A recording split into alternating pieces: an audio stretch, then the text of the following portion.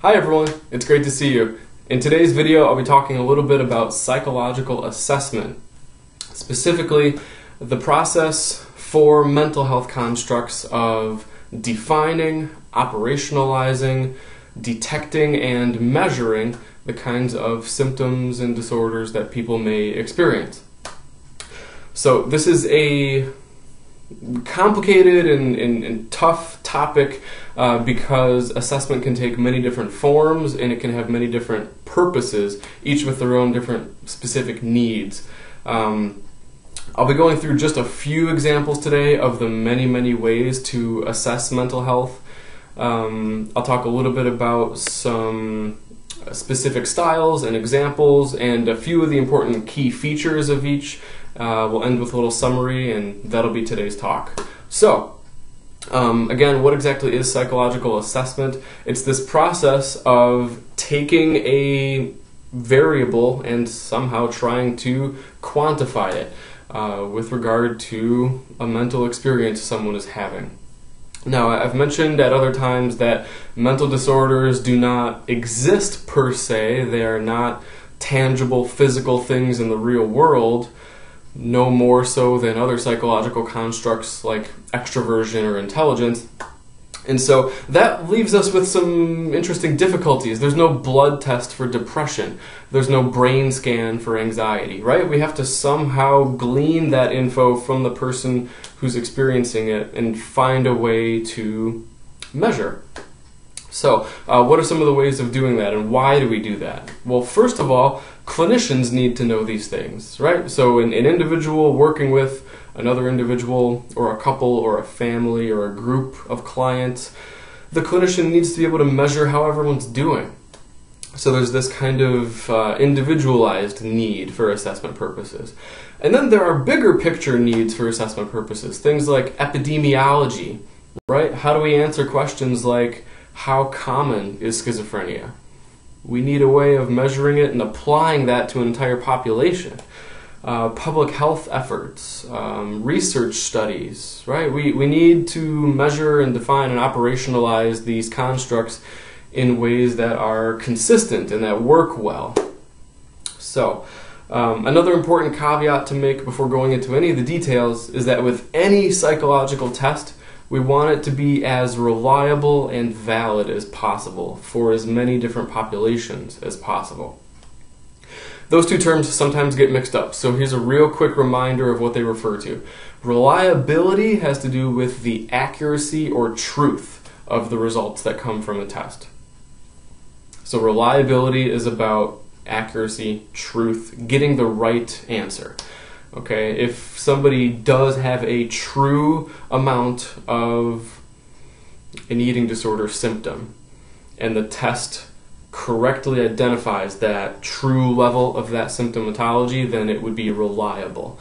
Any error is the opposite of reliability. Okay, and then validity refers to meaningfulness. Other synonyms would be utility, that it's helpful, that it's informative, right? That it is doing the thing it's supposed to do. So interestingly, we could reliably assess something that's not valid if it's not a part of the picture that we're trying to put together about a person. And there's quite a bit of research that goes into ensuring that our test instruments are as valid and reliable as possible. Okay, so why don't we walk through some examples of different kinds of assessment. And like I said, these vary a bit depending on what the needs are that are trying to be met. The first that I'll talk about is the psychological interview. So an interview is exactly how it sounds. It is like a conversation. There are questions being asked and information is being exchanged between two or more people. Interviews can range from very structured to highly unstructured. And so by an unstructured interview, what I mean is that a professional might literally sit down with a client and ask things like, how are you doing? How have you been feeling lately? What terms would you use to describe your symptoms?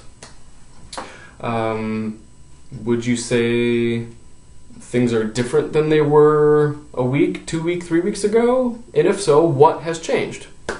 describe overall how your life is going, right? So questions like this where it's literally unstructured, and the professional will start with open-ended questions and then sort of follow the client's lead as they describe the things that are going on.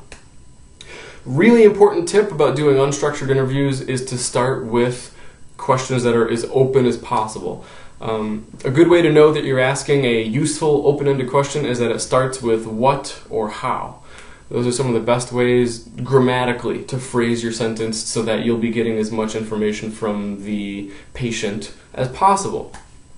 If instead you ask yes or no questions or kind of multiple choicey types of questions, you'll limit the ways that the person can respond to you and you may get less data. Okay, so open-ended, not much of an agenda, right? That would be an unstructured interview. And there's a whole spectrum here, right? Sometimes people will do a semi-structured interview where they have some planned aspects and then other parts that are sort of spontaneous, so they'll talk about whatever comes up. And then there are what are called structured or highly planned and regimented interviews. So one example of that is what's called the SCID. Stands for the Structured Clinical Interview for DSM diagnoses. Right? One version of it looks something like this. So you start with, it's almost a choose-your-own-adventure sort of thing. You're asking the client questions about the things they're experiencing, and then depending on their answers, you follow a flow chart through this large booklet, which when you reach an end point, it will sort of spit out for you, these would be the appropriate diagnostic labels for that person. So there's no wiggle room or flexibility at all, really. Your decisions are kind of made for you. You ask these questions in this order. So the SCID is extremely highly structured, and extremely unstructured interviews might start with very open things like, tell me about your childhood.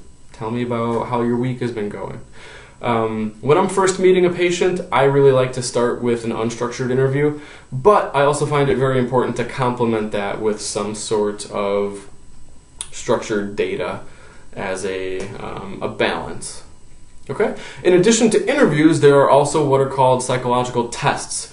There are hundreds and hundreds of different kinds of tests, but one thing we can do to sort of break the conversation down into simple parts is to think of them as projective and objective tests. So projective tests are those which have an unstructured set of responses that the person can give. The stimuli are the same every time, but then the way that the person responds is open-ended. Okay, and I'll give you a few examples. The first and probably most famous or infamous, depending on how you feel about it, would be the Rorschach, or the ink blot test. This is not a real Rorschach card, but it looks very similar to many that you might see. So you would literally hand your subject this card and ask them the prompt, which is, what might this be? So you have your client, patient, research subject, what have you, take a moment to look it over and think about it and give you multiple responses about what they see. Some of the cards are colorful, like this one, and people will respond in all sorts of ways. They may see something that uses the entire image, they may look at a tiny little part of it and see something interesting there, but they'll give you different responses about what they're seeing there. Here's another example that would be much like a real Rorschach card. So as you can see, this one is black and white, but importantly, they're literally made by putting blots of ink on paper, folding them, and unfolding. That's why they're all symmetrical. So you go through these cards, you have people describe what they're seeing to you, and the idea is that because it's an ambiguous, unstructured task, parts of people's subconscious will come out in the sorts of responses that they give. So ideas about conflict, unconscious disturbances about things that they aren't aware are bothering them may sort of pop out in the way that they see the image. There's a really enormous literature about using the Rorschach, and there's some contention in the field. Some providers find it to be unreliable. Others argue that there are certain cases in which it can be really informative. It's sort of a heated debate. But it's this fascinating thing because it's open-ended, so people can tell you all sorts of different things that they may see. Here's another example of a projective test. It's called the TAT, or the Thematic Apperception Test. This isn't a real card from the TAT, but it's a lot like them. TAT cards always include one or more people with ambiguous expressions on their faces and ambiguous situations. And you ask the client to tell you a story about what's going on. They have to give you a beginning, middle, and an end, and then you're able to sort of pull relationship themes and conflict dynamics out of the kinds of things people say. So here's one example.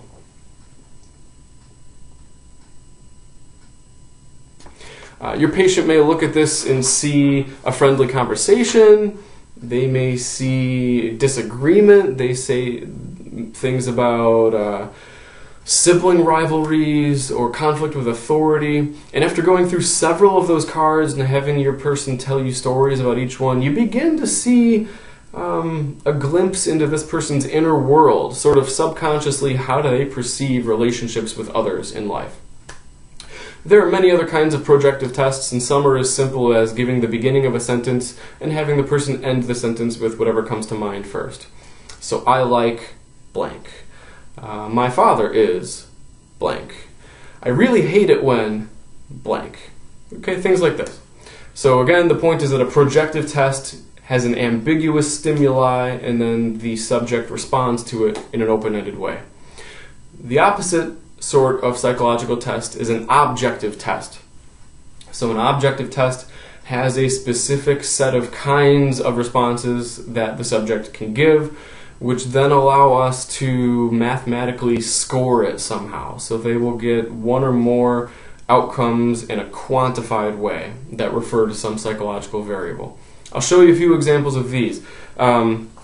Some of them are broad and cover many different kinds of variables all at once, and probably the most well known is the MMPI, or the Minnesota Multiphasic Personality Inventory. The test sheet looks like this. It is 567, so a bit long, 567 true or false items. So your subject will mark true or false on each of those after reading through this booklet with all sorts of different items covering a whole range of things that have to do with personality and mental health. I dislike having people around me, number 281. True or false? Number 1, I like mechanics magazines, right? True or false? And through mathematically scoring all these relationships between how these variables have in the past predicted whether people show certain symptoms or not, you get a printout with your subject's severity or strength ratings of different kinds of variables, things from anxiety, depression, masculinity, femininity, outgoingness, right? A whole host of things. Okay, so that's one example, which is a sort of broad, comprehensive objective test. Others are a bit more focused. So another example is the State Trait Anxiety Inventory, or the STAY, which looks like this. This one's a bit briefer. It's 40 items, and instead of true or false, you rate from 1 to 4. So almost never, sometimes, often, or almost always. An example item being, I feel secure. Or another example being, I am cool, calm, and collected. So someone who rates almost never is indicating more anxiety than someone who rates often. I feel cool, calm, and collected. Right, and by going through the items and how they responded to them, you can tally up a score that reflects the person's state anxiety or their trait anxiety. Other kinds of objective tests are even more specific. So a great example of that is the fleet of Conners tests for ADHD. One of them looks like this. Self-report form, again, the client is filling out how frequently a number of different problems occur for them that have to do with inattention and hyperactivity, difficulty paying attention to things, difficulty staying on task, having impulsivity, right? So this is a very particular objective test that informs the clinician or the researcher about one diagnosis, that being ADHD. Now, I've mentioned a number of things here that are self-report, and that has some strengths and weaknesses, right? On the one hand, you might think, who knows the person better than themselves? On the other hand, sometimes we're not great reporters of our own thoughts, feelings, and behaviors. Sometimes we want to cover up how bad we're doing. Other times we may want to inflate our symptoms for a variety of reasons, right? Or sometimes people just lack insight needed to be accurate. So one neat thing about a number of different objective tests that are out there is that some of them come in forms where somebody else reports about the person. So the Connors, for instance, has a teacher rating scale. Now, if an 8-year-old doesn't do a great job of knowing how hyper he is, maybe his teacher does, or maybe his parent does. There are parent forms as well. So point being, objective tests are very structured. They give the subject a specific set of ways to respond, whether that be true, false, multiple choice, rate from 1 to 5, like a Likert scale. And you can take those numbers and mathematically come up with a score on some important criteria, many of which have to do with mental health indicators. And then the clinician, researcher, epidemiologist, what have you, they can take that score, look at it, and look at the established cutoffs and say, oh, this person's score is above the cutoff. That's possibly indicative of them meeting criteria for the diagnosis. If they're below the cutoff, then maybe they don't. Okay, so quick recap. We've been talking about psychological assessment, which takes many forms. One is the interview, which can range from structured to unstructured.